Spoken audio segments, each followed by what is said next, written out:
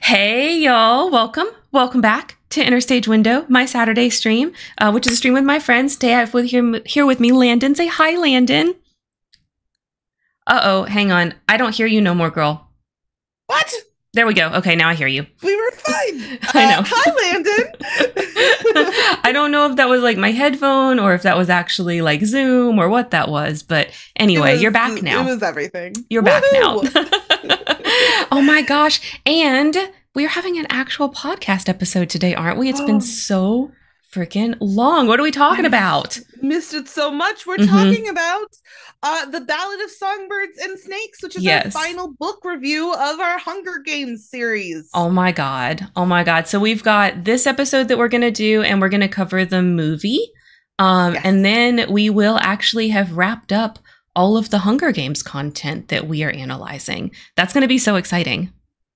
I'm very excited about it. And I almost don't want it to be over. We were in the Harry Potter trenches for so long. Oh my God, over a year and a half. Such a slog to get through that this like Hunger Games has been so nice and refreshing and reminded me why I loved YA. Yeah. And then we're coming here with a new adult book and it's just like, yes, this is fantastic. This is great. And now whatever's next, I'm hoping to be just as refreshed by. It's fine. Oh my God. Yes. Yes. So yeah. All right. Let me show you guys the beautiful PowerPoint that we have for today. Here we go. The Ballad of Songbirds and Snakes. Oh, you can't see the subtitle, but I'll tell you what it is. It says, the best prequel we could have hoped for. Our faces are over the first couple of words, but yeah, the best prequel we could have hoped for. Okay. So before we get into it, I just want to tell you, if you watch like Book Talk, BookTube, any of that, the internet has probably told you that this book is like terrible, awful, no good, don't waste your time. We are here to tell you a completely different story. I hope you're excited. It's so good. So good. We'll get into it. Yeah. But this was probably the best prequel we could have ever hoped for, from that YA boom, of our teens, early 20s era to come back and hit us hard in the face and make us love it. This was fantastic. Yes. Oh my God. So think of this as like the Ballad of Songbirds and Snakes is good, actually. And here's why. Genre, podcast version from us. So yeah, let's get into it. We'll start off how we start off every single one of these streams, and let's talk about our favorite things. So Karen, of the multitude of favorite things here, what was your favorite? Okay, so the thing that I chose to talk about during a favorite things segment this time is Sejanus Plinth. Okay, this character is basically, so you guys know this is a prequel told from the perspective of Snow, President Snow, when he's a teenager, before he is president. You know, he's basically a kid at this point. He's like late high school, early college age-ish, kind of. Basically, the way that this world is set up, that's where he is in his life. He's like towards the end of his education. So Sejanus is his bestie, all right, his friend.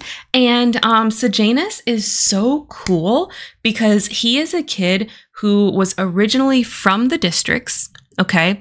And then his family is in this position where they kind of like rise up. They are able to transcend to kind of the next economic class that exists in this world.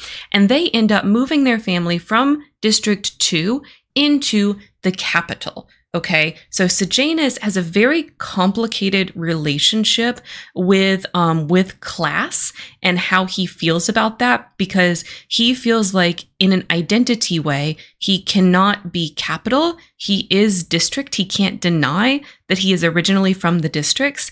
And lots of people treat him that way. Also, like, this is not something that is lost on his classmates. They see him as district as well.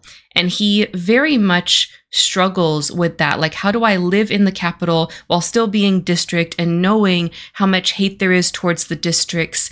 And he very much feels like the capital's hatred towards the districts is not as warranted as they believe.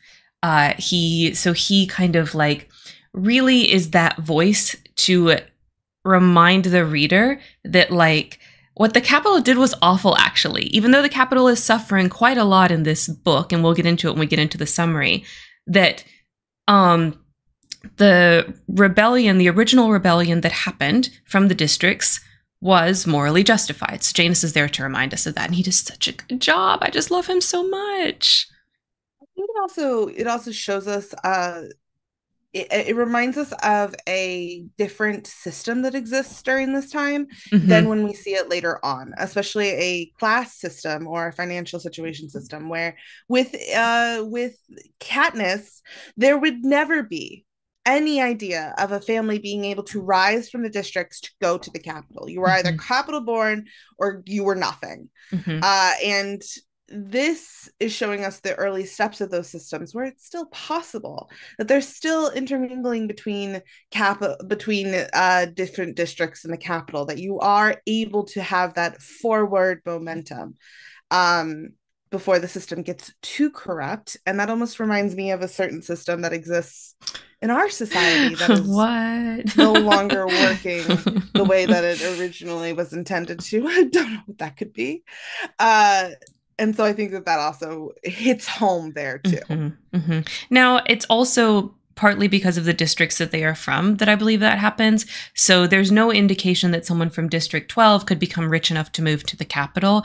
Yes. And Sejanus is originally from District 2. So kind of what is implied with this character is that if you are from one of those sort of like career tribute districts where some wealthy people do live, such as 1, 2, and 4, then you could eventually move to the capital. But even if you do move, there's going to be problems, which is what happens with Sejanus's family. Like his parents are very split on this decision.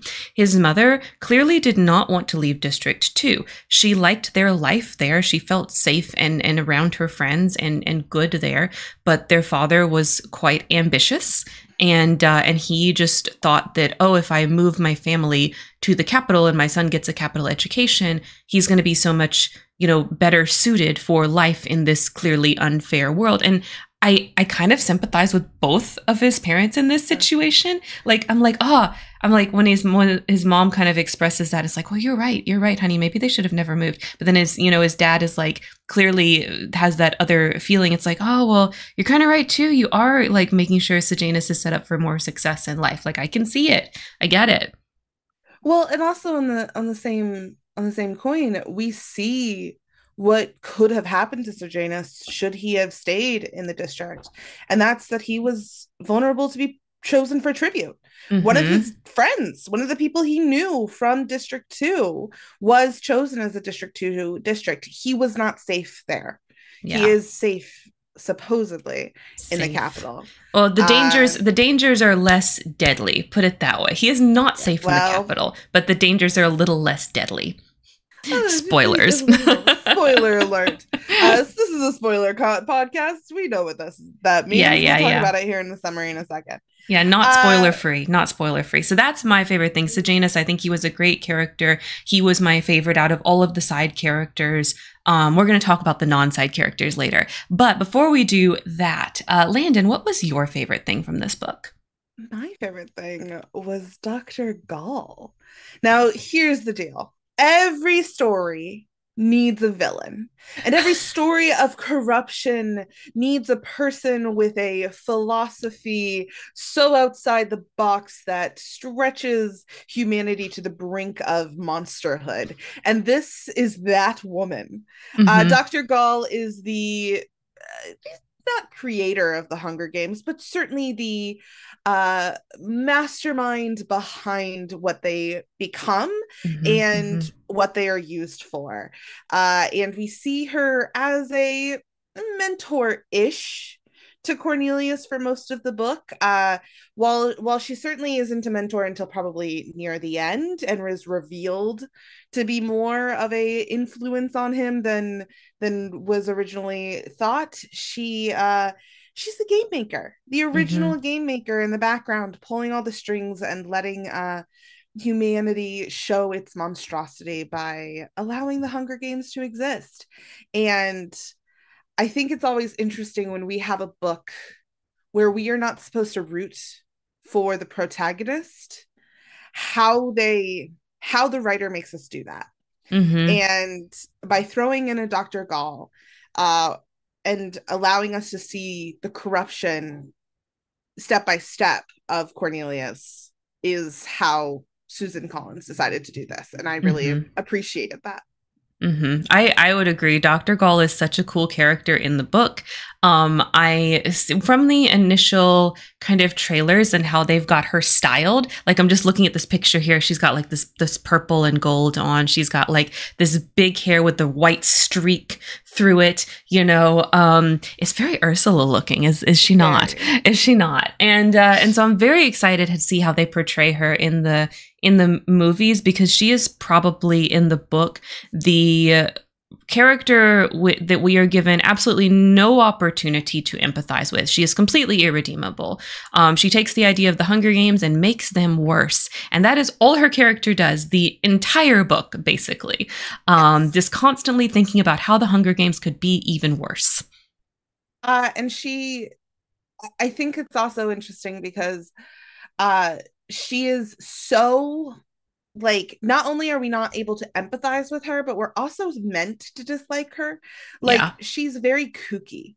She Mm-hmm. almost speaks in like rhyme, and it's supposed to be jarring and disliking, especially in a world that feels so full and almost like it could be real, to then have this creature of sorts uh just who is there to make things worse, Yeah. and being like, how does that exist? And then you recognize that, like, that actually does exist. There Yeah. are people that like that. There are people like that. I mean, it's a certain politician that has absolutely no public speaking skills, and yet somehow people always want to listen to him. Comes to mind. Very, very strange. Oh gosh, who could that be? I wonder if this was inspired off of a certain time, or political tale in our country, when I this book mean, was coming out. Who knew? I mean. I mean. So those were our favorite things. Just to remind you guys, this is not a spoiler-free podcast. If you have not read Ballad of Songbirds and Snakes, then you want to do it without spoilers, you should leave now, because it's only going to get worse from here. We have barely scratched the surface. So yeah, this is your warning if it wasn't obvious from the favorite things segment. Um, so we'll move on to our summary. Now, Yes. I will be honest, Landon dropped the ball a little bit on this one, and I did not write a summary. So I have found a summary. No. I know. I have found a summary, but I have put in places where I'll put in commentary. So Okay. these words are not exactly my own, but it's short and sweet and to the point. Okay. So this book, A Ballad of Songbirds and Snakes, is about young Cornelius Snow as he is 18 years old and in his final year at the academy, which is the highest form of education in the capital before university. And as a project, he has been chosen as a mentor with 23 other fellow students to mentor one of the tributes in the Hunger Games. This is the 10th annual Hunger Games. We learn a little bit about Cornelius Snow before he is chosen, though, that he and his family have been struggling financially, although keeping on the ideas that he is still rich and as powerful as his family once was, but having lost all their money in financing District 13 during the war, they lost everything. And Mm-hmm. he and his cousin Tigress have been coming up with creative ways to keep their own title and wealth the seeming of wealth amongst everybody. Um, so when he is awarded or assigned the girl tribute from District 12, he takes this as a snub to him and his family.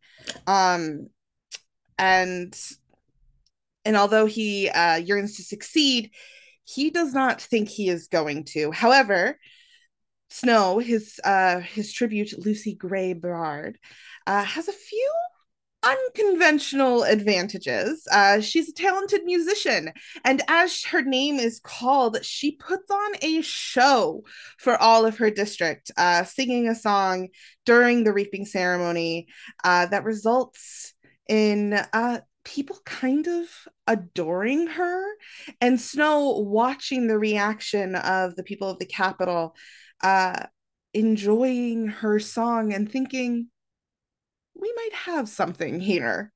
Uh, Snow ends up meeting her right off the bat, and the people really like that and seem to start getting an interest into the lives of these tributes rather than the sort of glazed over look that they had had before. Um, the Sorry, I lost my place. Um, we also learned that Sir Janice is one of the mentors along with Snow, and his mentee is actually someone from District 2 that he knows personally and grew up with. Dangers continue to escalate when, during a visit their mentees, a bomb goes off and kills a couple of the mentors as well as several of the tributes. Snow and Lucy survive, but some of the district's mentees attempt to flee while Lucy attempts to save Snow's life. Um, Sir Genesis tribute escapes for the time being. And then the Hunger Games starts. Snow and Lucy make a plan going to navigate the games. It mainly consists of hiding until other contestants have died. Snow urges Lucy to use a poison to weaken her opponents, and offers his dead mother's compact that has some rat poison inside of it. When the game starts, Marcus, who is the District 2 uh, tribute, is revealed on camera, badly beaten and hanging from ropes, but still alive, as a way to show the capital's displeasure at his attempt to escape. But that night, it is revealed uh, that Sir Genis sneaks in trying to rescue Marcus, and Snow quickly follows after him, and tries to help Sir Genis in recovering Marcus's body.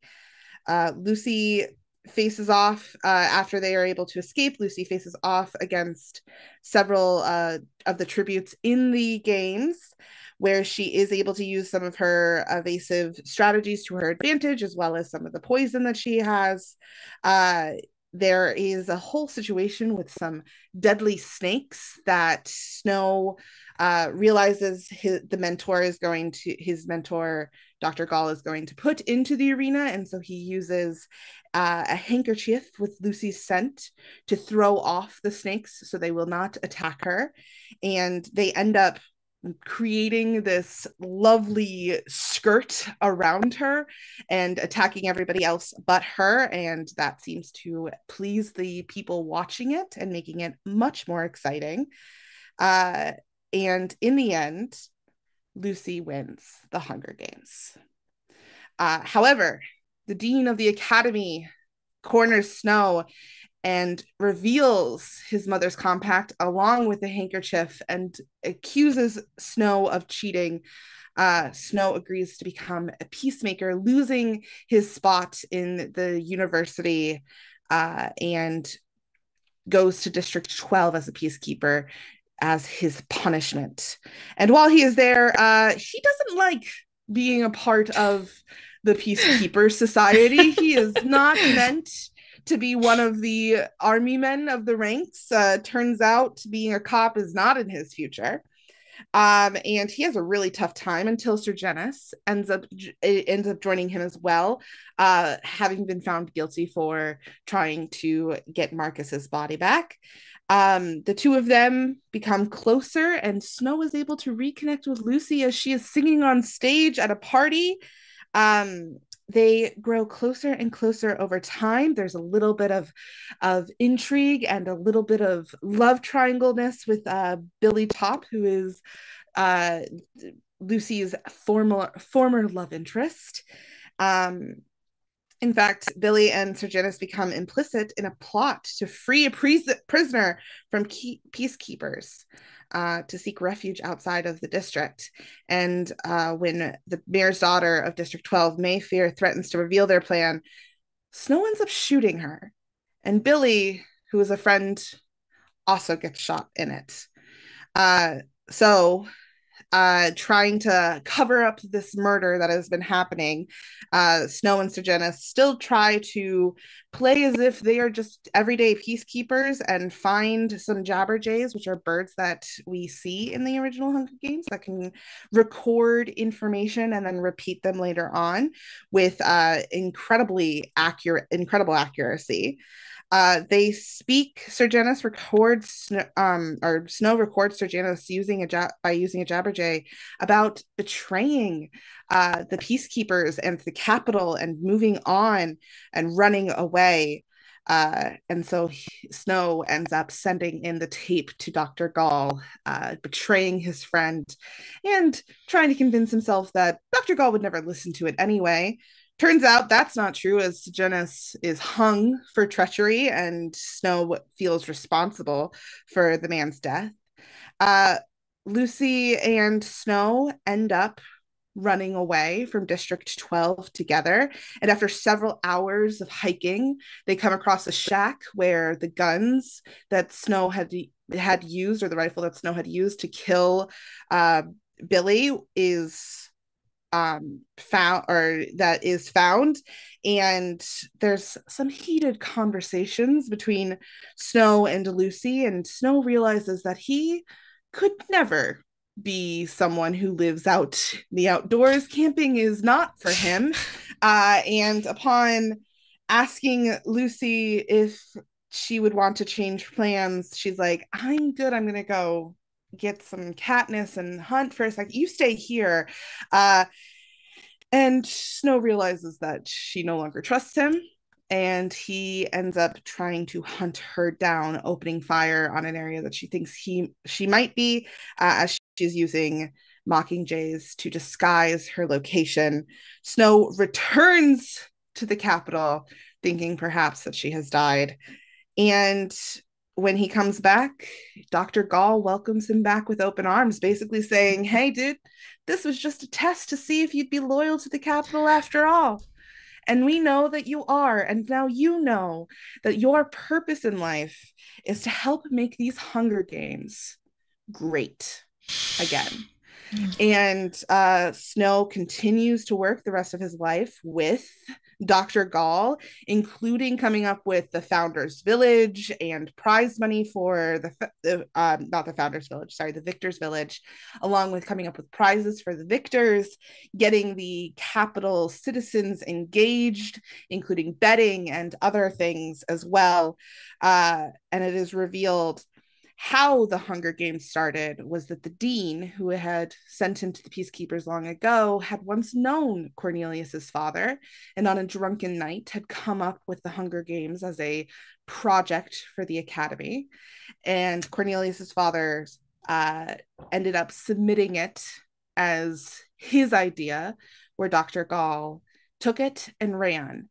And as a moment to protect his legacy and his father's legacy,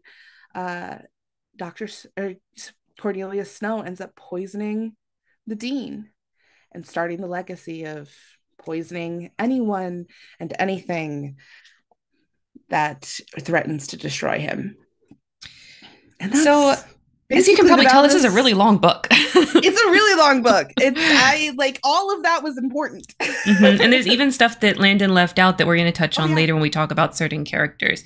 But yeah, this is a really long book. And I want to kind of talk about this in a little bit of segue into some of the more obvious and more valid criticisms of this book.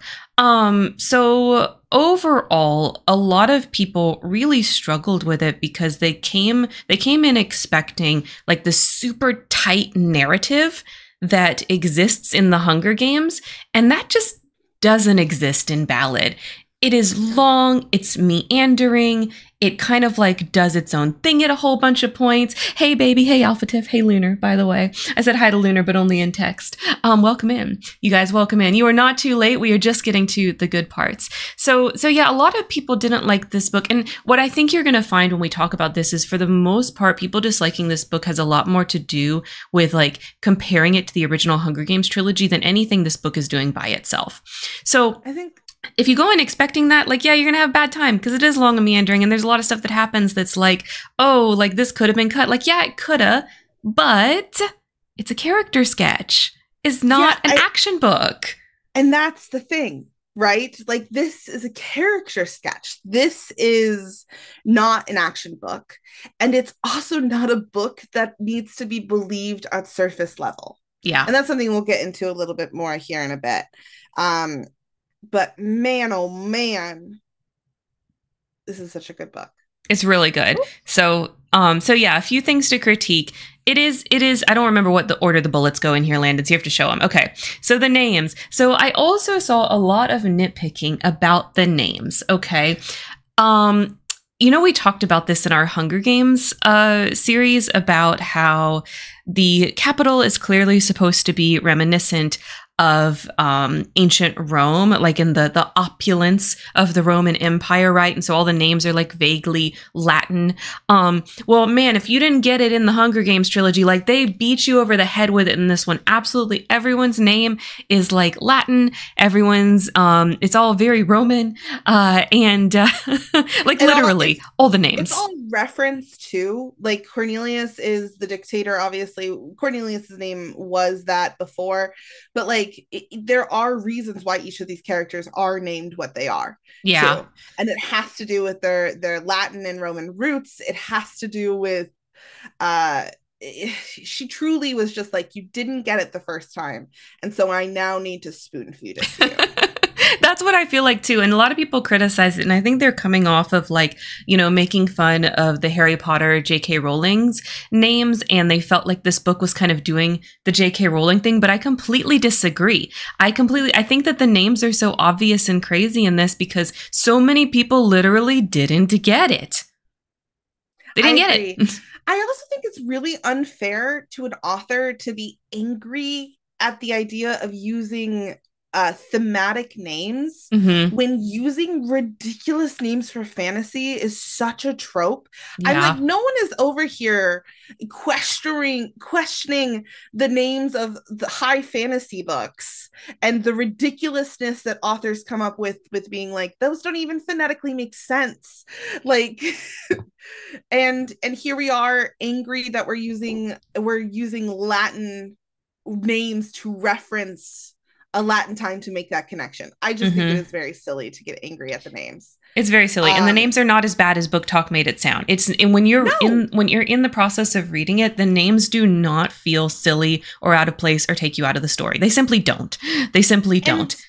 Like, there is a purpose to have these Roman names be in the capital, and then have names like Marcus is a little bit more Roman, but that's like District 2. But then Lucy Gray, like that, there's a reason, because she's District 12. She's so far removed, so far outside. Billy is so far outside. And so, like, I know a lot of the critique was that there is like that distinct difference too, and that is purposeful. That is done on purpose. It's like, but there would be, because the capital is trying to do everything that they can to differentiate themselves as another class of people. So yeah, it's a different culture. Like, that's the other thing too of like, different cultures have different names involved. And the capital is a completely different culture than the districts. And you see that in the names. The snake gives me Taylor Swift Reputation vibes. Oh my God, Lunar. Well, this is a villain story. It is a villain story. The length, yeah. So this is what I was kind of touching on to segue into this. It is long. People that were like, oh my God, it was so long, it was so boring, it was so meandering. They're not wrong, okay? They were actually telling the truth. It's just that they misunderstood the type of book that this is. It is not an action book. The Hunger Games trilogies are action books. This is a character sketch. So yes, there are parts of it that are not directly related to the plot, that are just there to give you insight into Snow and how he feels about other people. There are tons of passages where Snow goes on and on and on about how he feels about Lucy Gray. And all of those passages are basically about how he wants to possess her and control her. And so you are getting a lot of this. And I think that what happened to a lot of people is they were reading this, they are weak and dislike villains. I'm sorry if you don't like villains, you don't want to read from a villain's perspective. That's what this book is. So maybe don't read it. But you are weak and won't survive the winter. I'm sorry. That's just how it is. And so what that means is you get these paragraphs upon paragraphs of Snow just having really awful, disgusting, negative thoughts, particularly about Lucy Gray. And that is true. So these people that disliked that, they're wrong to dislike it, but they were telling the truth. Yeah. And I think also we're so not used to a 3-act structure. We are a 3-act structure in books, but not so blatantly. Like, people are like expecting the Hunger Games to be this book, and the Hunger Games ends halfway through. Yeah, like the Hunger Games is the first part. Is literally him becoming a cop and then like trying to assimilate into District 12 culture. Yeah. Like, that is what a huge, large part of this book is. And if you aren't willing to read it for the character change, then you're like, if you're a speed reader, you're not going to enjoy this book. You're not, because the thing is, in the Hunger Games, part of it is such a small part of the book. And in addition to that, you're reading it from Snow's perspective. So you're reading it from the perspective of somebody that's watching the games, not somebody that's in the games. So there's a lot of things that are happening inside of the games that we do not know about, because at this time, the Capitol simply doesn't have the technology that they have set up in the later one. So like the spectators, there's a lot of stuff that happens that the spectators just don't know about. So for example, whenever they have the games, they literally hold it in a stadium. And remember, during the summary, we talked about the bomb that goes off in the stadium. So when that happens, when the Hunger Games actually start, there's all of this rubble and stuff around. So even if you're in the stands watching it, even if you're watching it on your TV or whatever, like, there's places that are just covered by rubble. And so you don't know what's happening. Yeah. And that is a huge complaint. But like, what I think was very interesting is that, and we'll talk about it when we talked about Snow, but like, Snow made it interesting. He like then went to the public and was like, this is why it's good, is don't worry. They're all hiding, but eventually they have to come out. And that ended up adding to, instead of it being like a full-on fight gladiator style, it added to what the games would eventually become, which is, here, we'll give you times to hide, and then we won't on some others. Yes. So let's talk about Snow. Snake in the grass. Yes. Oh my gosh. Jesus. First of all, we know Landon loves a man who is tall, blonde with daddy issues, which is Cornelius Snow. Let's talk about his background a little bit. Cornelius Snow lives with his cousin Tigress. Yes, that's that Tigress. That Tigress. It is that Tigress. We know her from the third of the Hunger Games books, and his grandmama, who is a little stuck in the wartime mindset, as one is. They're left in their family home that is large and looming and falling apart, and unable to afford meals for the most part. They are as poor as you can be in the Capitol, and probably poorer than most anybody else. Yeah, the only reason that they're not completely destitute is because their family used to be rich, so they have the house at least, but they can't afford to keep the house up. They can't afford food. They can't, the only reason Cornelius even really gets to go to school is because he has the Snow name, and people knew his dad. Um, and like to give you an idea, if you haven't read this book, of how this book is written and how much of a character study this is, the first chapter is literally Cornelius worried about finding a shirt that's appropriate for him to wear to a ceremony. Mm-hmm. And the different ways that he is panicking about this shirt. And like that just shows so much in his character of like how forward presenting he has to be, how much pressure he is under to keep up appearances, and how much he is keeping up appearances because nobody knows. Mm-hmm. Mm-hmm. It's one of those things, they have this constantly through the book, this saying, snow falls on top.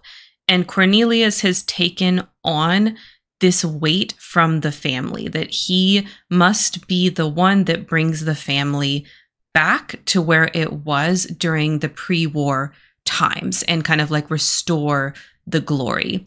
Now, Tigress is here at the same time, and we don't have a super deep dive on her, so I just want to mention that she is older than Snow. She's a few years older than him.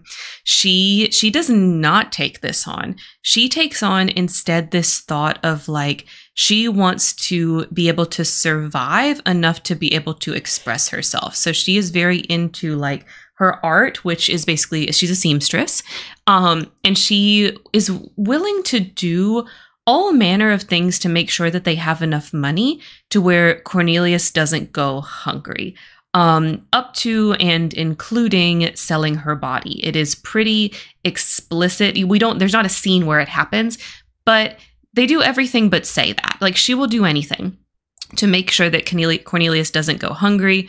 And she has quite a panic later on in the books where they change some tax laws to the point that they think they might lose the house. And she is kind of like instrumental in that part. So that's all the different things Cornelius is dealing with. He's got this older cousin really, that really wants to take care of him and is doing her best. He's got this grandmother that's too old and senile and stuck in the past to really do anything to help. And so he takes on the weight of like the family's reputation.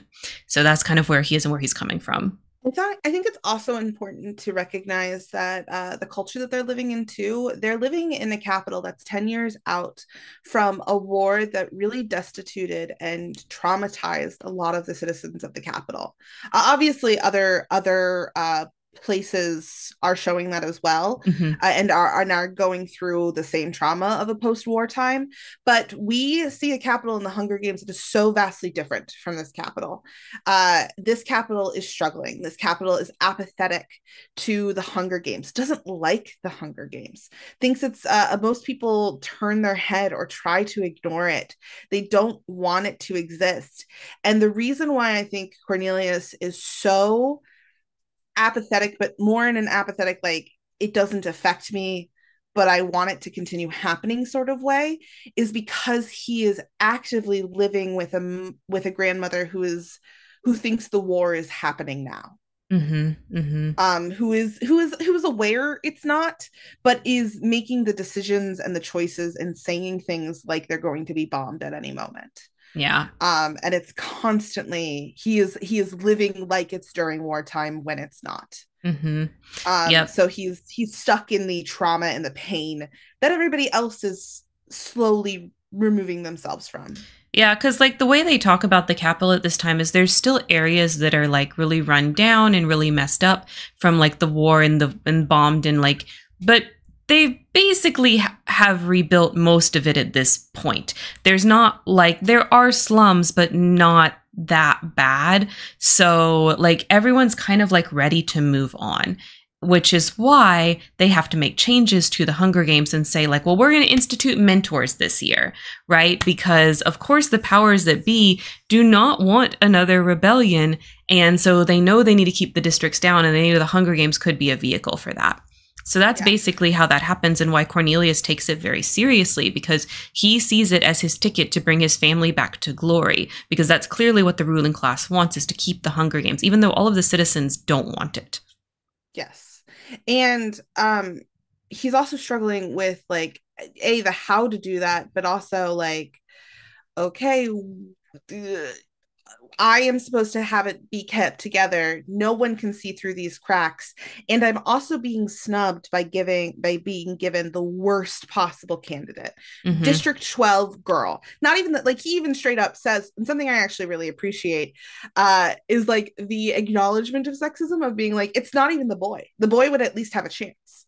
The girl is weaker. Yeah, because he's at least the boy might be strong. Yeah. and but like so that he's been given a chance, but it's the worst possible chance, and it's because of this decision from the dean that he doesn't understand why the dean hates him. We later learn obviously that it's because the dean blames him and his father for the invention of the Hunger Games, since it was the dean's idea that was later stolen. Yeah, yeah. But there is like this he has such a chip on his shoulder, along with his family's legacy that he's holding up on his shoulders. And the other important part too is to explain that his father was a war veteran, a heroic war veteran that died in combat. Yep. So he never really knew his father. He only knows his father's reputation. And so he takes all of this weight, and then of course, he's accused of cheating and saying like, you helped her smuggle in poison and all these things, and he's sent off to be a cop in District 12, right? And guess what? Being a cop makes him worse. All of his worst instincts are made greater during the time that he is a peacekeeper in District 12. And to make it clear, he hates it. Like there's a point in time where he's considering unaliving himself. Yes. Because he hates being a cop so bad. Because he doesn't like to be put under anyone's shoes. He doesn't like the order of things. He doesn't like the stigma to his reputation. He doesn't like to be one of the masses. No, he doesn't want to get his hands dirty at all. He likes the concept of being a snow ending up on top, but he doesn't like to be a snowflake amongst the snow pieces. He wants to be the thing entirety. And yeah, his instincts get 100% worse. Yeah. And the peacekeepers are obviously shown as a corrupt form of society, and that are not there to help people, and are there for their own self-interest. And we watch as Cornelius's self-interests grow, specifically around a certain young girl that he is convinced he's falling in love with. So he believes that he's falling for her. And this is something really interesting. So we know that Snow is the snake, right? Like Snow is the one that gets an affinity for poisons and ends up poisoning people. He encourages Lucy to use the poison. But something you might not know is he actually got this idea from Lucy herself. So when we first are introduced to Lucy, and we'll talk about her in a moment, what she does is she picks up a snake and stuffs it down. I think it's Mayor's daughter, right? Or yes. Yeah, the Mayor's daughter's dress, and causes this big ol' scene. Now you find out later there's all this drama between her and the Mayor's daughter because Lucy's ex left her for the Mayor's daughter, and like it's all kind of drama craziness. But like Snow sees this. And this is what sparks his thoughts on poison. He does not come up with it himself, okay? And you continue to see this throughout the book. If you have not read this, I encourage you to read it through the lens of thinking, when does Snow ever have an original thought of his own? He doesn't. I don't believe that he does. I think like we summed it up of that Snow owns nothing himself. Snow doesn't own anything that isn't someone else's before, and he doesn't have an idea that wasn't somebody else's before. And it's a really interesting take on this character that is so shallow because he's carrying the facade of a legacy that the whole time he doesn't own anything. So we're talking about like, okay, there is this idea of how to make the snakes and poisoning people obviously continues to come from Lucy. He has this idea of like how to make bedding and other things worse. That's from other people. It's Sir Janus, I think, says something. Well, they have like this group project that they do, right? But it's a group project with a bunch of 18-year-olds. So obviously everyone drops the ball, and Snow ends up being the one that actually writes it down. But everything he writes down, he didn't come up with any of it. He just was the only one willing to do the work and write down everyone's thoughts, but they all came up with it. Yes. And even the idea of running away was Sir Jonas's. Like there are so many other ideas that exist that Snow did the work for, but didn't have the creativity or the idea itself. There is no original thought. And then we learn that in itself is some part of its legacy, because that's what his father did. His father did not come up with the idea of the Hunger Games. He stole it from the dean when they were drunk and then submitted it as like a co-project. Yeah. And so like, it's like, that is actually part of upholding the legacy, is taking other people's ideas. And what I really, really loved about this take was then we connect it to the movie version of the Hunger Games, as we're seeing adult Snow with Heavensbee having those same thoughts and things. Like, this is even a conversation that Karen and I had of being like, whose idea was it actually? Well, knowing we know Snow now, it has to be Heavensbee that Snow then just put forward as his idea. Yeah, because Snow doesn't have ideas. Because he doesn't have ideas. Yeah. And everything is recycled. And yeah, there's like at one point where he goes through and he's collecting his things because he's going to go to 12, right? And he gets like, something from his mother. He has some photos. He has a compass from his father. And then in the end, he actually ends up losing most of that stuff. The only thing that survives is his father's compass. So it is very clear that, like, when it comes to Snow, there is nothing that he is doing of his own. Only his father is inside of him. That's it. Well, and then we have like his mother's compact, his father's shirt, his everything that is of value to him or is of assumed value to him belonged to someone else before. The roses. The roses are his grandmother's. You think white roses is a Snow thing? You're wrong. It was his grandmother. He took that too. The smell of roses, loving to grow roses. His grandmother liked the red roses. He liked the white roses because of the purity, blah, blah, blah, blah, Snow thing. But like, that is something that he took. There is nothing original about Cornelius. Not a thing. And that's what makes him so compelling, because I think that we're so used to kingmakers and chosen ones as either like as the important protagonists in stories, especially in YA new adult stories, that we never truly see a king character. And that's what this is. This isn't a chosen one. Cornelius is not the chosen one. He has been primed and primed and raised to be a dictator king, which is the idea of he will take the ideas of others, filter it through himself, and give it out to the world, which is what we see later in obviously in the Hunger Games. But we see that sort of character now, and how he grows into that, and it's so cool. Yeah, it's so well crafted and it's so well done. I really just think, like, if you hated this book, like, give it another chance. Like, after you've heard this Snow section, if you didn't like it, give it another chance. It's so good. But I also think it's so a niche, but also so like in the details, that if you're expecting the kind of character that has come from YA authors to end up with this, it would be very alarming and see very like drab. Yeah. And it's a sad story. Lots of sad, gruesome, horrible things happen. Yeah. It's true. So in addition to Snow, we also want to talk specifically about the other main character of the book, Lucy Gray Baird. So she is the songbird of the Songbirds and Snakes. And let me tell you, okay, I didn't know what to expect going into this. I truly didn't. But in this book, there is not a Katniss in sight. Lucy is the anti-Katniss. She is the opposite of Katniss. She is the completely other type of girl. There is no Katniss inside of Lucy Greybeard whatsoever. This girl is a actress. She is through and through a performer.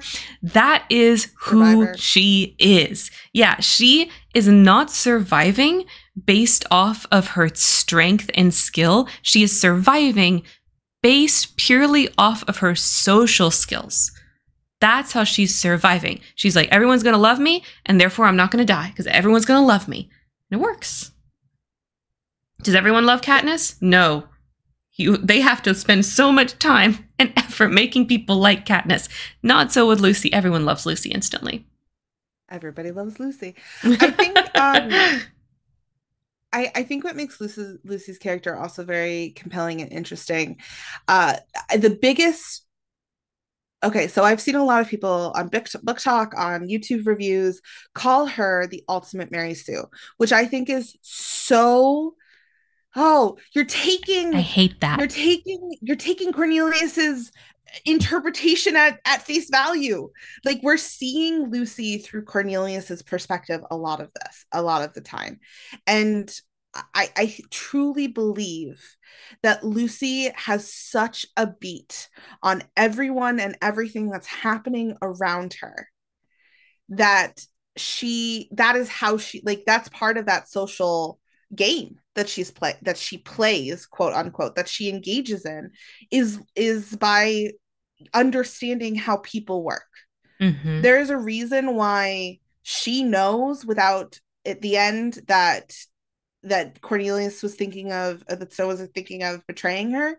She didn't have to hear him say it. She didn't have to hear him consider anything. She never got a single clue, but she knew just by seeing him that her life was in danger and she needed to get the fuck out. And that's shown so often throughout the entire book series that is who, or not book series, throughout the entire book, that is who Lucy is right off the bat. Mm-hmm. She knows who to make friends with. She knows what to say to have those people be her friends. She is in some way, she plays the game. Oh, yeah, she does. And this is the thing with Lucy, though. And she is not perfect, okay? I hate this. Calling her a Mary Sue. Calling her a Mary Sue because she's a likable girl. I'm sorry, likable girls exist, you guys. Like, go touch some grass if you think they don't. I love Lucy. I think she is very likable, but she is flawed, okay? Poor Lucy. I understand, okay? As somebody who was a theater kid growing up, much like Lucy, as someone who is now still today, presently, a villain fucker, much like Lucy, okay? I identify and sympathize with Lucy, okay? She has her shitty ex-boyfriend, villain. He is, okay? He is. She breaks up with him only because he's cheating on her with the mayor's daughter, okay? Snow, Lucy, she has a weakness, okay? She's not perfect. She has a weakness. She can't help this. She gets with Snow. She decides to trust him, and she does not wise up until he's literally having thoughts about killing her, okay? And she's not flawless. She is not a flawless Mary Sue. She's just a poor little thespian villain fucker. And, like, if you have never met this woman before, like, I don't understand. This woman is everywhere. There are so many Lucy Greys on the internet. Like, there are. So many. So I very much identify with Miss Lucy Grey here. And I think she's a great character. I never identify with Katniss. Y'all know, when we were talking about those books, how many times did I say, don't forget, Katniss is actually a bitch. I would never say that about Lucy. She is a sweet girl. She's not. She's amazing. No, I think she's incredibly sweet. I just think that I think that there is a take in a world in which she plays the game better than Cornelius ever gives her credit for. Yeah. And that most readers ever give her credit for. I think so too. I think they see a vapid girl and they don't see what's actually going on in her mind, where she really wants to believe the best in people, and she's not going to dump them until she has to. So I also know that, like, I titled the things "A Snake in the Grass" and "The Songbird" on the screen, but I also think the thing is that they both have a little snake and songbird in them. Cornelius sings. He literally sings and snitches on everybody, which is what we learned the Jabberjays and the Mockingjays do, Yeah. is He's a they tattletale. snitch. He's a tattletale. And I think Lucy Gray uh, play acts at not being a dangerous viper.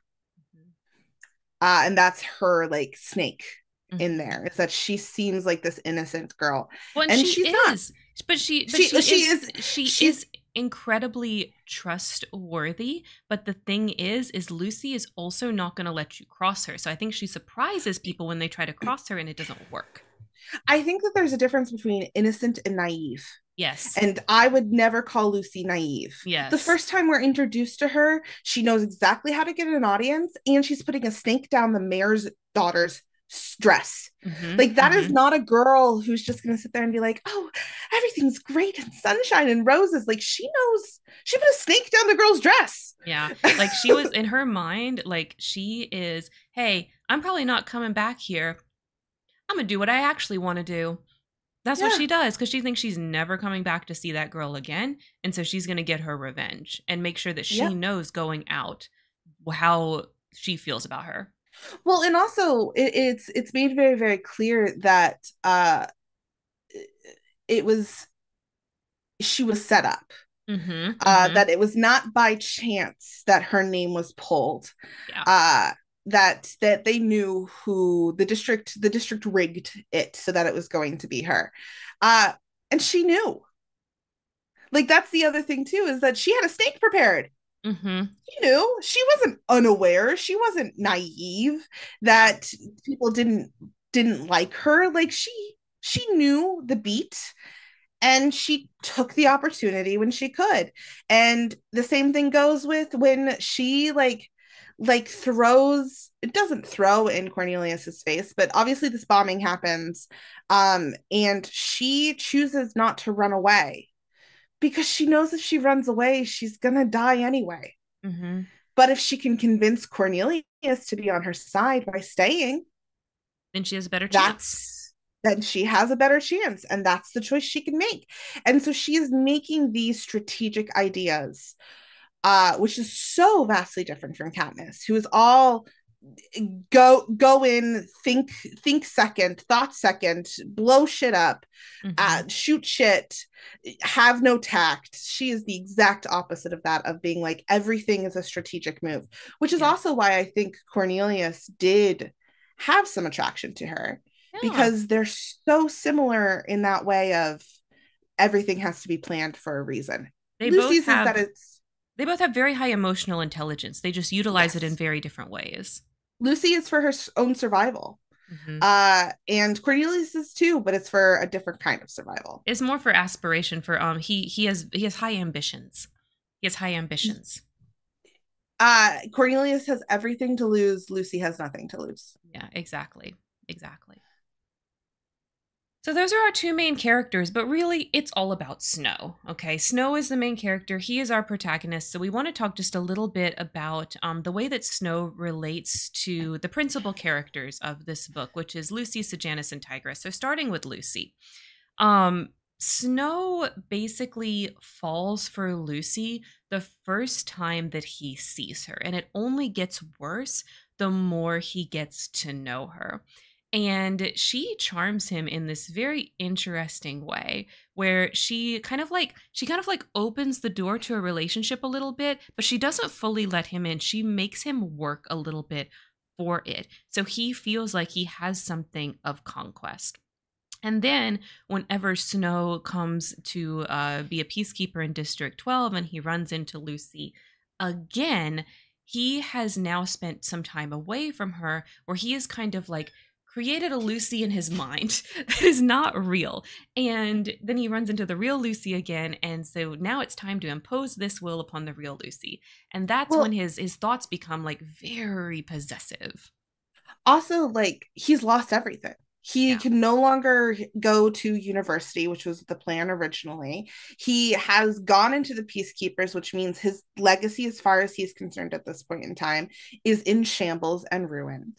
So the one thing he can have and can control is this spark, this open door Mm-hmm. that that she has kind of dropped promises for. Mm-hmm.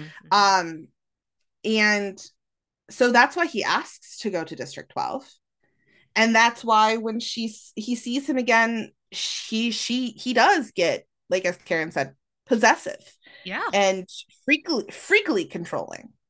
Mm-hmm.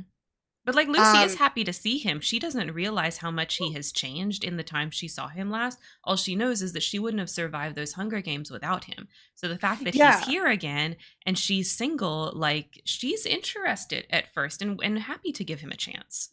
well, and I think it's in that same vein of like, especially when like things got really important to them. Like it was right before the Hunger Games, they kissed right before the Hunger Games, and she don't didn't think she was gonna win. Like Mm-hmm. she hoped she was going in and trying, but she was pretty sure the same thing of putting the snake down that girl's dress. It was like, this is never gonna happen again, so I'm gonna go all in. And now, so seeing him again is like, holy shit, I get to live this thing that I didn't think was going to happen. And Snow is out here thinking like, this is the only thing that can happen, that's something Mm-hmm. that I want, and so I have to have it. And Mm-hmm. she's like, I get to have it. And Mm-hmm. that's two very different ways of coming into a relationship. Yep. Yep. And when Snow and kind of what happens at the end is Snow realizes that the only way to stay with Lucy would be to commit to a lifestyle change that he's not willing to commit to. Like his logical train of thought is then, well, then Lucy shouldn't exist in this world if that's the case. Um so yeah. Well, and I'm not even sure if it's Lucy shouldn't exist. I think it was like the loose threads. Mhm. Um, I can't have anyone out here risking knowing the truth. Mhm. Uh, That's how he like justifies it in his mind, right? Like in his mind he's like, well, I have to take her out because she knows what actually happened with that gun. I can't have anybody that knows. Like Sejanus is already dead at this point, so like that's how he justifies it. But I think that that's just justification. I think in reality it didn't really have to do with that. What sealed his decision was the fact that he realized a relationship between the two of them wasn't going to happen. yeah, and I think part of it is the justification of keeping him alive, like that she can't be alive to see any of this, but also like her being alive would mean that there is also proof that he failed. Yeah, that's true. And this one thing is the thing that he wants and will get, and then all of a sudden he realizes that he doesn't want it and he doesn't get it. Well, that means that there's proof that he failed, and he can't have that. They So he tries can't to take have her out. anything else, so he tries to take her out. And for me, that was what that was about. It wasn't necessarily like, it was that shattering and realization of like, oh, the person I thought she was isn't real. But I also don't think he has enough self-awareness to recognize that like, it's a, I thought she was this thing. It was Mm-hmm. more of a like, oh, I actually realized I don't want to go camping. Mm-hmm. So Mm-hmm. how do we get rid of this failure? We pretend it never existed. Yeah, well, because he has no self awareness. He has zero self awareness throughout this whole book. Like he has all these thoughts about other people, very little thoughts of self analysis. Yeah. Very This little. is, which is perfect because that's what you need Mm-hmm. in a villain. As soon Mm-hmm. as you start self-critiquing, you can't be a dictator that Yeah, will be yeah. Because then responsible for it's like thousands of lives dead. because then you Uh have to like think about like how they would justify it. Like no, you can't do it. No no. self analysis allowed. Yes, high EQ, no self-awareness. Yes. um so that's the Snow and Lucy of it all. We got No one's Snow and Sir Janus. Janus, which I love, our little your little plug that Okay, you put so here for he's it. not like a pup. Okay, so in the book, he's not like called a puppy or anything, but like when I think of Sejanus, he's like a little puppy. He's a He's little a puppy. puppy. It's so He okay. just Snow and Sejanus. I want to go back a little bit to what I was saying with my favorite things, but talk about it in terms of Snow. How many yes. times in this book does Snow say Sejanus ain't my friend? How many times? 27 Like easily. so many. So Sejanus is Snow's only friend. Let me tell you, it does. Oh yeah. Snow can have whatever opinion he wants. Sejanus is his best friend forever. Period. That's just how it is. Like Snow can wish that Sejanus wasn't his best friend, but Sejanus is his best friend. That's just how it is. Okay. Sometimes you don't get that choice. Sometimes people are just in your life, and that's how it is. Yeah, no, they are Beth's.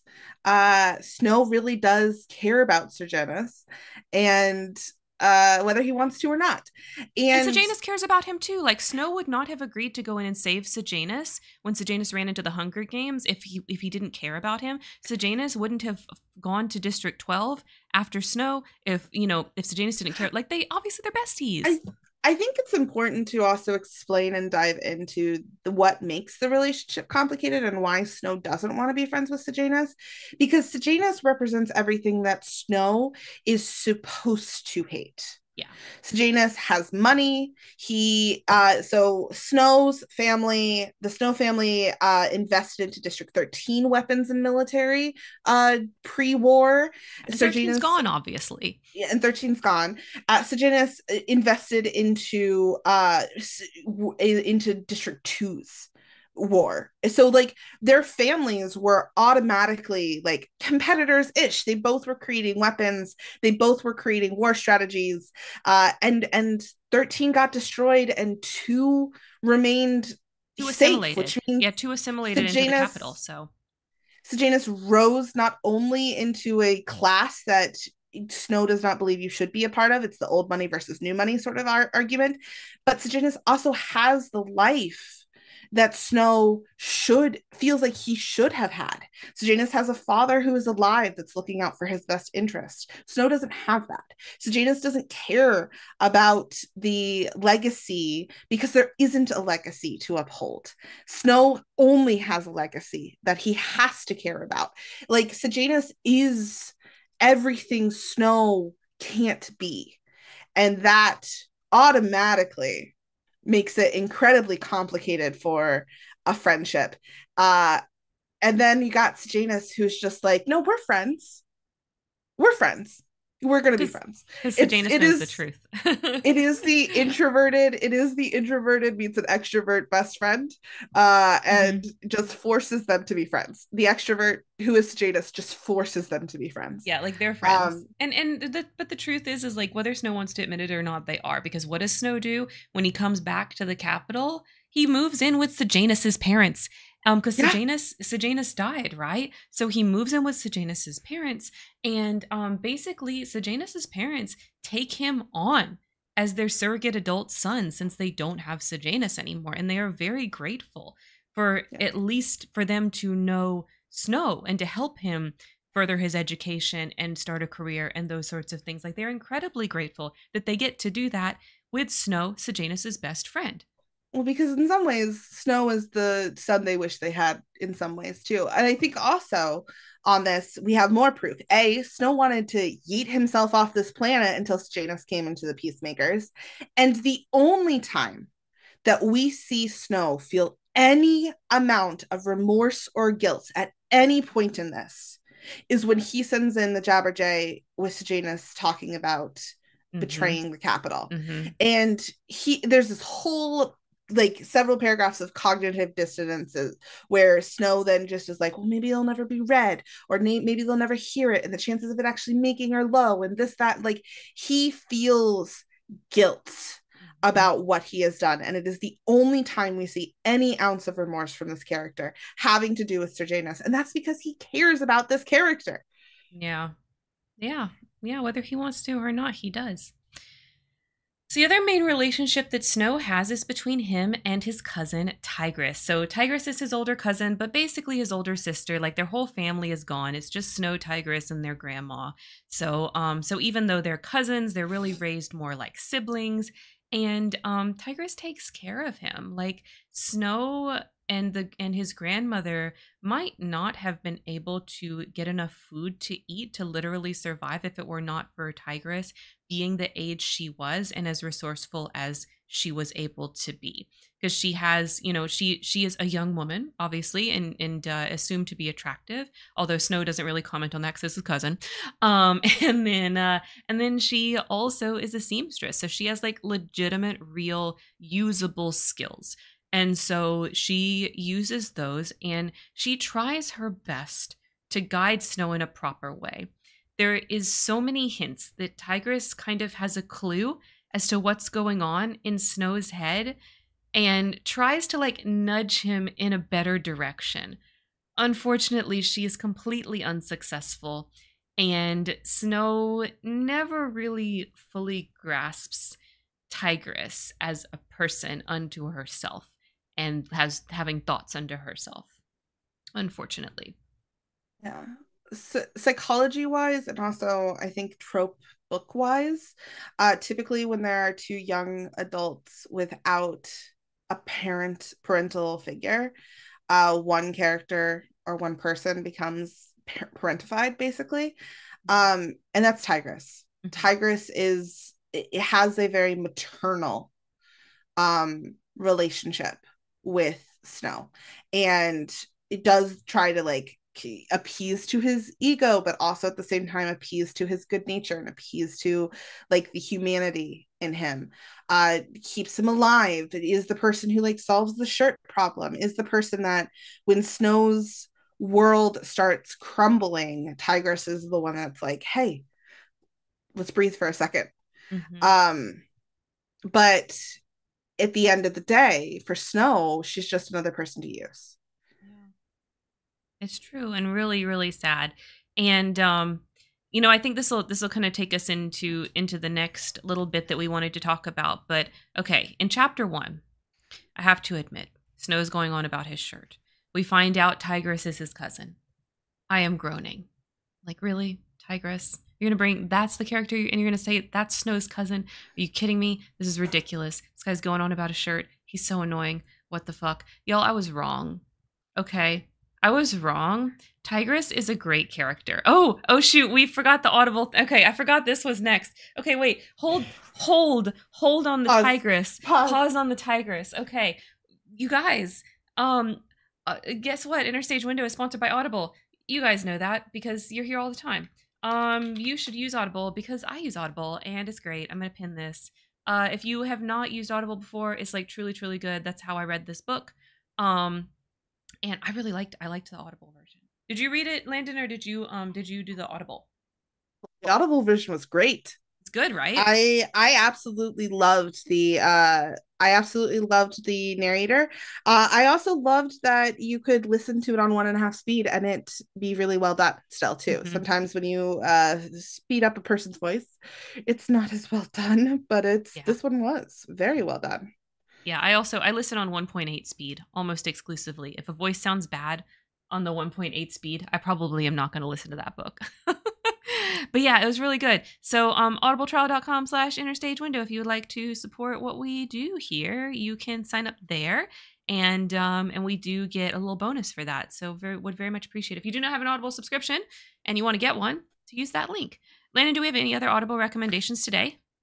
I don't have one that's out yet. I have one that's coming out in November. As you all know, I am obsessed with Fourth Wing. It has been my recommendation several times on this podcast because it's Hunger Games, but War College with dragons. Okay, what's not to love? We already love it.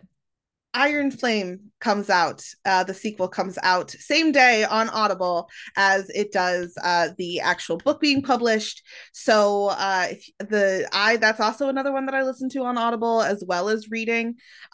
So if you've done what I've told you to do and you've listened to / read Fourth Wing, then you'll get right on it for November 8th when Iron Flame comes out. And if you haven't listened to me, then now would be the time because you got 1 month until the best sequel ever comes out. Yeah, so you can get it now and you can use your credit for the first book, right? And then you can use your next month's credit for the sequel.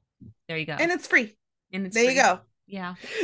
Yeah, because you get with the subscription, you get the 1 credit each month. So yes. Yeah. So yeah, audibletrial.com/stage window. Woo! Okay, Okay, let's back to talk about it. Tigress. Back to Tigress. Okay, I was wrong. Tigress is great, actually. The fact that they chose Tigress and fleshed Tigress out, by the end of the book, I was like, why did I hate the first chapter? I was so dumb. The first chapter Yeah. was great, actually. And like I went back and re-listened to the first chapter and I was like, yeah, I was just wrong. I was just ready to hate, because of what I had heard from Book Talk and from like being so burned by franchises that just go on and on and on and on and on for freaking ever and never ever end. And Oh, we'll I talk was about that ready. later. Oh my gosh. So I was ready. But I was wrong. Y'all, it's good. It's good, and Yeah. Tigress is good. And there's other Easter eggs that are also good. So talking about being burned, we have, of course, we hate for everything to come back to the series that must not be named, but Harry Potter is really truly that YA boom that then had multiple spin-offs, prequels, blah, blah, blah. And I'm reading this and I get to Tigress and I just get that scene when Minerva McGonagall appears in at Hogwarts in Fantastic Beasts and Where to Find Them. Yes. And I am just like, this doesn't make fucking sense. Like, McGonagall didn't make sense then. Tigress doesn't make fucking sense now. Are you gonna fucking do this to us? Are you really gonna have these little Easter eggs? Are you gonna do what we know cannot be done right? And then they do it right. She does it right. Suzanne Collins does it so freaking well because it makes sense. Shouldn't have doubted. The capital is old money. Mm-hmm. And having familiar names sprinkled in with non-familiar names, which is the important part of this, 100% works. Yeah. Tigress felt like being able to bring her in and having that full character, because there's a point in time where we also realize that she is very anti-Hunger Games, or doesn't like the Hunger Games. And so like then that connecting to her later in the actual Hunger Games series and like understanding that why she would help them, why she's willing to, why she's not as scared to as other sympathizers might be. Like, why her and not other sympathizers? Well, she has a dog in this race because she's Snow's cousin, so she's not scared of him in the way that other sympathizers might be. And she's seen the person he was in ways that others might not. Yeah, she knows he didn't have to go down this route. Yeah, she knows he didn't have to go down this route. The boy has never ever had an original thought. If other people had implanted better thoughts in him, then he would have been fine and normal dude. But no. So yeah. Tigress is incredibly done well. There's some familiar last names, Heavensby being one of them. Heavensby Hall in the Academy. We see a couple others that all make sense because they're all old money. There are some we're not a huge fan of. Yeah, okay, so there's one. I didn't like. So Caesar Flickerman, we have Caesar's ancestor. Come on, as the presenter of these Hunger Games, okay, just like Caesar Flickerman is in the original trilogy. This man is a weatherman who kind of gets pulled in because he's available and has a good TV voice. I don't understand why they made him Caesar's ancestor when he literally was exactly the same character. There was no differences. I want to see some oomph, some meat. Like they give Tigress so much meat to her character. Yeah. Why I liked it. Heavensby, it was just a random name drop. I like it. Caesar literally copy and pasted the character. That was like, oh, you got hit, miss. For me, it was like, oh, okay. If you had not done the exact same character, if it would make sense for a more morose, I'm like have like the 1960s mid-Atlantic accent in my head of like how radio stars used to be very serious and very like, this is the thing. Like if you had that kind of character, that would have also fit the theme and the feelings of the Hunger Games in that day and age. What if he would have been like a super serious, like delivering the news, like very plain, like a Walter Cronkite? So yes, that would have been great. because then it was like, oh, there's a legacy there, but it's obviously changed over time with the feelings of the Hunger Games, and also like like things evolve Hmm. more to be more bigger, like that's Yeah. typically how things evolve. And so this would have evolved from like a very morose, very okay, this is the thing, this is the news, blah blah blah blah blah, to like the Caesar Flickerman we know and love. Yeah. It would have been a little bit, I think, better. Yeah. It wouldn't have made me feel like a copy and paste, which this felt like a copy of being like, It was the okay, same. He really? was goofy in the exact same ways, flamboyant in the exact same ways. Like it was the same character. It was the same Yeah. character. Suzanne Collins just Um, apparently loves Caesar Flickerman that much. She put him in this book again for no yeah, reason. or like the other option too was like putting a very young Caesar Flickerman in there, of a young boy who's finally getting a chance. Mm-hmm. Mm-hmm. And then us being like, holy shit, how old is Caesar Flickerman? And That would being have like, been very funny. that also fits the character though, of being like, oh, this person is Like how much so work has he old had done? but has had so much work that we could never tell. Yeah. Um, but of course, I think I think tied with Tigress, perhaps even better, is the ultimate Easter egg of the hanging tree. We learn that the Hanging Tree song was written by Lucy Gray Baird, and it's about what she witnesses when it comes to Sejanus's hanging. So that song later on becoming a protest song, because that's what it is in the books. It's a protest song from an earlier failed rebellion. Like, just imagine how that would make Snow feel. And it's so good. Like, you Yeah. can see exactly what the lyrics are saying now in and kind of why they're alluding to what they're alluding to. It's just it's so good. And the way that they deliver it doesn't feel Easter eggy at all. It feels like, oh, of course that's how it happened. Of course. No, and it fits really well. I think that's obviously the hanging tree in the movies got really big. Like it made charts. It got Yeah. really big. People knew of it. And being able to take something that was popularized and beloved and just make it better,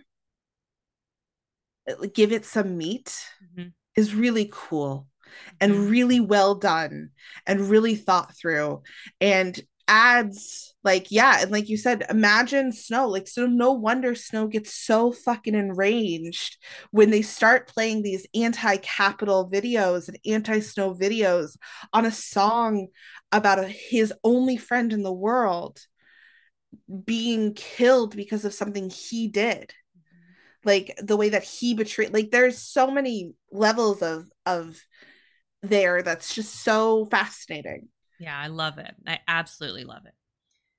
It So was a at, fantastic at choice. this point, if you're not convinced that this book is actually good, let me give you a couple more arguments.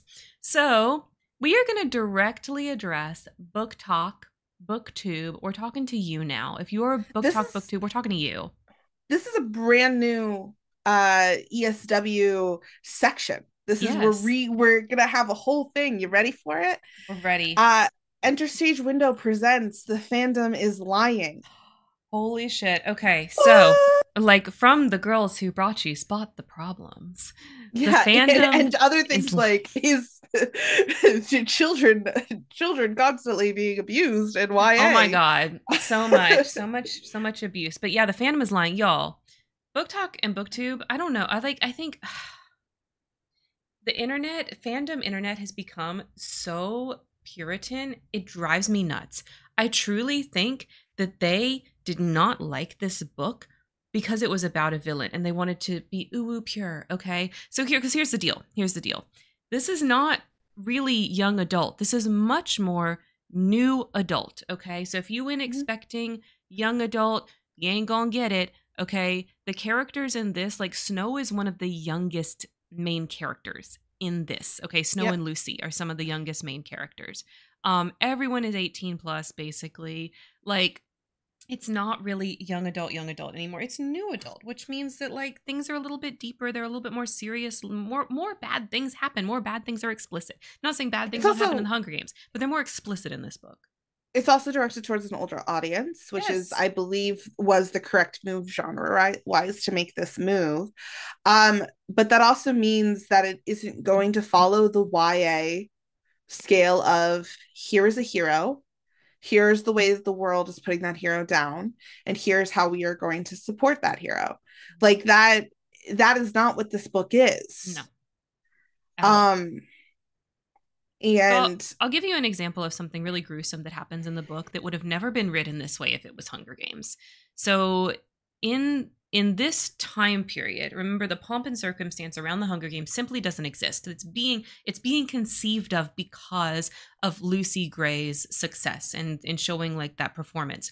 So when the tributes are brought into the Capitol, instead of being brought in on chariots with costumers and they're pampered and they get good food and all these things, instead they are taken to the zoo and dumped into a monkey cage, and no one feeds them.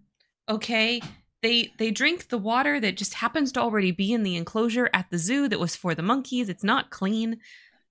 It's disgusting. They have no bathroom. Okay. It's awful. And it's described. Everything I'm talking about is described and said. No one pretends that like we're just going to ignore the fact that the Capitol's. No, like there are multiple passages where different characters comment on the fact that no one is feeding the tributes and they're hungry and they're dying because no one's feeding them. Like, and that would have never happened in the original Hunger Games. Never. no. Nope. Um and because of this genre shift, the characters are more complicated. Yes.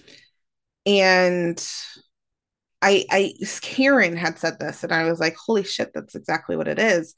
I think we're seeing that those who are not basing this off of Puritan ideations are not do not know how to read a book with an unreliable character narrator. That's what I believe. If I think about these book talkers and these booktubers, okay, the ones that don't give me the vibe of they hate it because it's a villain and they've got that ooh woo Puritan progressive nonsense going on. What instead is bothering them is that they're reading from an unreliable narrator and they're constantly rereading this book going, that's bullshit, that's bullshit, that's bullshit, because he's lying. He's lying over and over.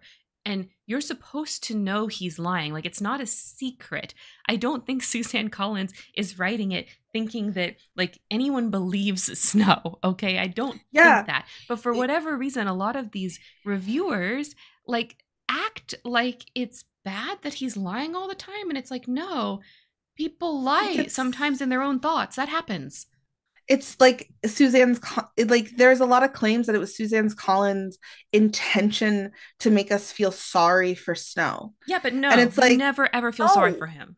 You can feel empathy for him. You can sit there and be like, holy shit, this character that seems so villainous and so flat is actually incredibly complicated and deep and has had experiences that are engaging and traumatizing.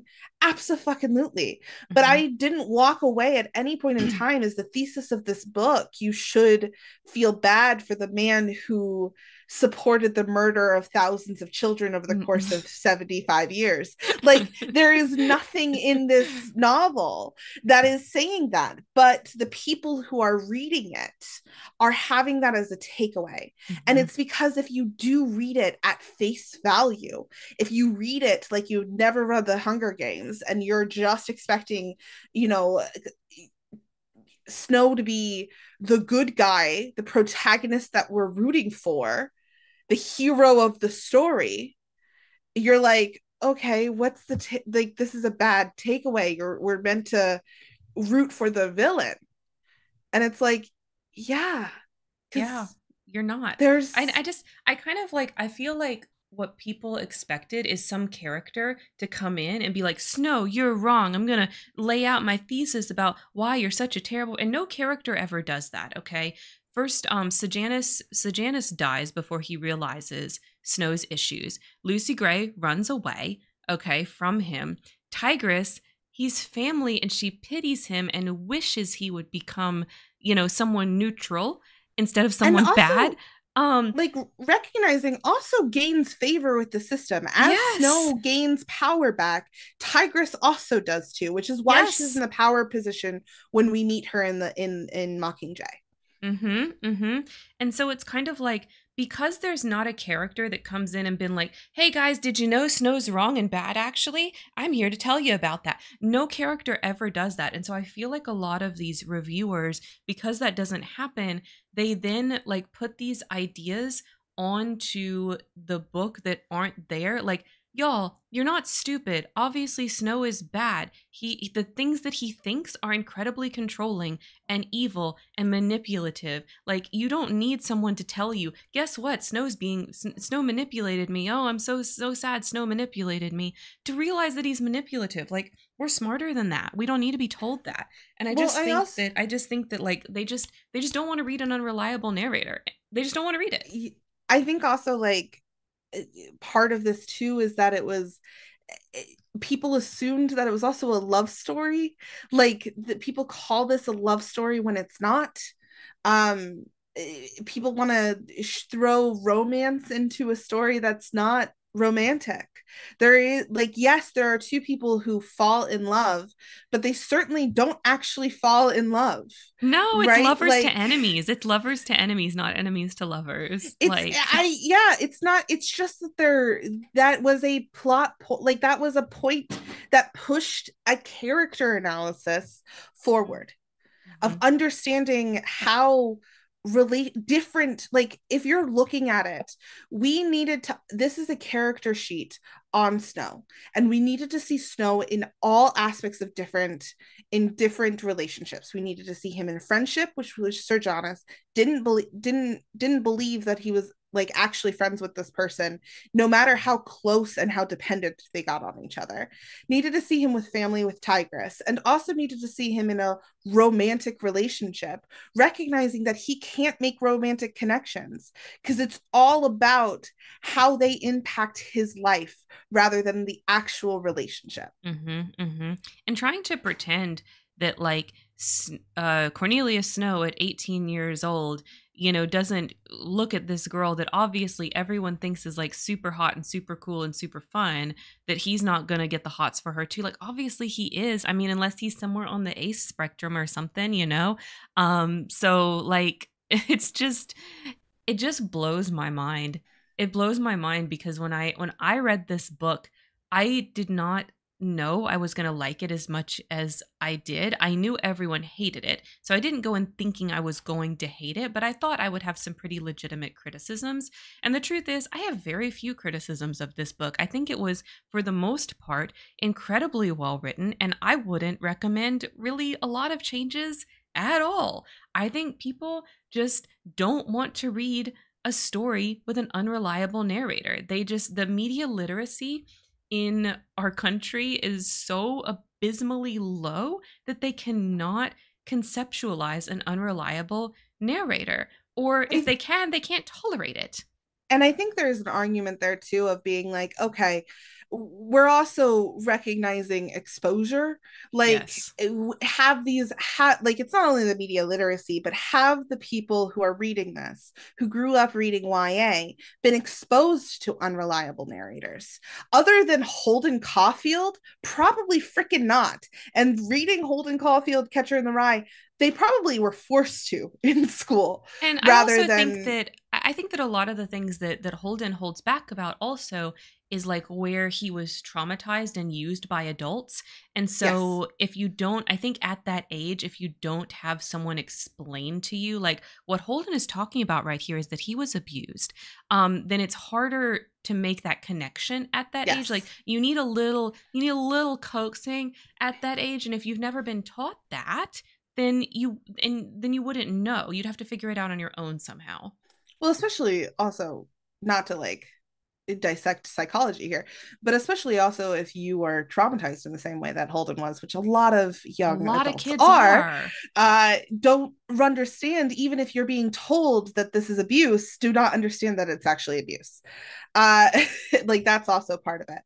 Yeah. But I think that, like, okay, that is something that is just a hole in the consumer's knowledge of, we have a ecosystem of really of readers who read quite a bit that haven't had the exposure to a book like this. And I am Mm-hmm. so thrilled that this book exists, because what it could mean for the genre at large.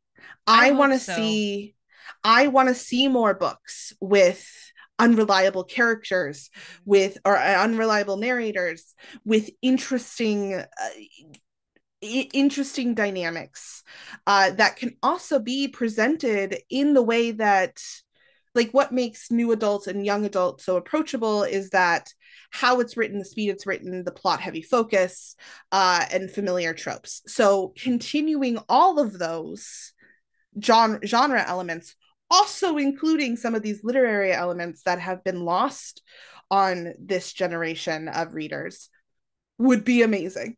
It would be super amazing. I don't know that I mean, I have some hopes. Obviously, this was successful enough to get a movie, but I think part of that is just because it was Hunger Games. We'll see. Yes. I know the movie is going to sell more books, right? And bring more people into reading this book. Like I know that. But I kind of think that this is I kind of think this is girl version of Fight Club. And how many bros like love Fight Club and don't get it? Partly because of the unreliable narrator Yeah. situation going on in Fight Club. I almost kind of feel like Ballad of Songbirds and Snakes is girl Fight Club a little bit. Just So a little bit I of don't girl want to get fight. my hopes up too high because we all know a Fight Club, bro. We all knew one when that movie was popular. Okay, we all knew the guy that had the Fight Club poster in his bedroom and did not understand Fight Club. True. We also, with this particular thing too, have a large majority of people who are just hating on it because it doesn't have a thesis statement that aligns with uh, views of, you must be a good person in order to Yeah, have but I mean, any sort of success. I think the thesis statement of this book is the same thesis statement that is in the Oh, Hunger Games. It's absolutely. people are what they are based on the system that they live in and the experiences that they have. Like I don't really think the point of this book is any different than the point of a Hunger Games. It's just instead of an action YA book, she wrote like a new adult character sketch, but it's the same. Politically and morally, the message is the same. Yeah, she kept to her point, which is also Yeah. why I think this book was so successful, and why I will trust other books that she puts out. If she Yeah. chooses to return back to this world and chooses to do a sequel, or a book similar, Hmm. or another prequel, I will support it, because I Yeah. genuinely think that she has proven that she can keep her thesis in mind, not undercut the purpose of her original series, as well as write something interesting. Yeah, I would read more Hunger Games books and they wouldn't even have to be as good as this. Like, Mm-mm. I would read more Hunger Games books. Like the fact that this one exists is exactly what you said. It shows that I should trust her writing in this world again as much as she wants. So I think that brings us to our final part Yeah. of, did it resonate? Oh my Karen, god, did yes. Yes. yeah. Like the heck. Like I just think that like so long as our political climate continues down the road that it's going on at the moment, books like this are going to continue to resonate with me. Like I don't see I don't I don't foresee a future where this type of thing would not resonate with me. I hope for that future. I hope for that future that I can look back and I can say that's so early 2000s. We don't do that anymore. I hope that when I'm old I can say that. I'm not sure I believe that's the case, but yes, it does resonate. I think it is incredibly powerful in understanding how the ego can interact with people's perception of their own power that are in that kind of upper class, because even though Snow is poor, he is in that upper class. and how that can have ramifications on our world as a whole, since they are the class that's in power. So yes, absolutely. Like, I couldn't even wait for you to finish the question. Like, that's how much of a Yeah. yes it is. Um, So Landon, does it resonate with you? 1,000%. The same way that it resonates for you. I think that unfortunately our world is can be very, very black and white, especially when we're talking about the impact of systems in place, and the concept of good guys versus bad guys, and that bad guys, and that conversation is uncomplicated. Really, I think ruins and cuts us off and our power off at the knees. And Mm-hmm. books like this that show the complications of what the other side of the system does will only continue to empower us. Mm-hmm. Mm-hmm. And any sort of like taking it down, I think does us a disservice and does the point of this series a disservice. But it absolutely resonates. I love that I can connect to Cornelius on a human level and also understand that he is a monster and see how he becomes a monster. Mm-hmm. Mm-hmm. Yes, 100%. So yeah, we loved it. We love this book, and you should read it too. It was so good. I'm very excited for the movie. I don't know how they're going to do it. But I also trust like that's the other thing too with this series. Like they did a fantastic job for the first three movies. Yeah. I'm really hoping that they'll keep that resonate, like they'll keep that speed up for this one. We'll find out. We're going to go see it, okay? And we are definitely going to talk about it in December, so we're not going to wait for it to come out on streaming. So sometime in December, one of our podcasts will be about the movie. So yeah. Yes. Okay. Where you can find us, Landon, where can everyone find you? You can find me on Instagram or TikTok. I have a very exciting project coming up in the next couple 6 to 9 weeks that I'm really excited about. So you can find me at Land in Maine on either of those social medias. I'm also on X until they start charging me to be on there, but it's mostly just D&D stuff on there for right now. Yeah, I moved. I'm on Blue Sky now. I have some invite codes if anybody would like to get on Blue Sky, but I stopped going on X. I'm done with it. I know that still has the Twitter icon. That's because I made this deck 2 weeks ago. Also, the graphics of what I'm streaming next are wrong, but that's okay. I didn't update them. That's my fault. Oopsies. But yeah, I'm on Blue Sky now. I think did I update my thing? I did. There's where you can find me on Blue Sky. Okay, if you are on Blue Sky, come follow me. If you're not on Blue Sky and you wish you were, hit me up because I do have invite codes and I am not just going to post them out there so a bot can take them. So, like, y'all let me know. Thank you so much, Lunar. Thank you so much for the applause. Now Landon can live another week. So yes, okay, so what we are doing after we say goodbye to Landon here is we're going to be continuing our hardcore World of Warcraft run on our Warlock. Also, tomorrow we're going to be playing some more of Final Fantasy X-2. We are almost at the end, you guys. This might be the last X-2 stream of this new Yevon run. Now, we will do it again. I'll talk about that more tomorrow. And then actually next week on here is not Stardew Valley. It is our follow-up conversation for Ballad of Songbirds and Stakes, which is the dangers of continuing the story. So if that interests you, come back next week. We're going to talk about the franchises that never end. They just go on, my friend. Some people started writing them, not knowing what it was. And then couldn't stop. and they continue writing them forever just because. And kept getting louder and louder and louder about it. It's the franchise that never ends. Yes, so we're going to talk about that next week. All right. Let me get it. Let me switch back to the big cameras. Okay, so everybody say goodbye to Landon. Thank you so much. We will see you next week, my friend. For y'all watching the VOD on YouTube, thank you so much for watching. Don't forget to like, comment, subscribe down below. And you should come over to Twitch and follow me here so you can catch us live. Because it's so much more fun when it's live, I think. It is. Yeah. All right. Bye, YouTube. All right. Bye. Don't forget to be awesome. Yes, and don't forget to make it a great day.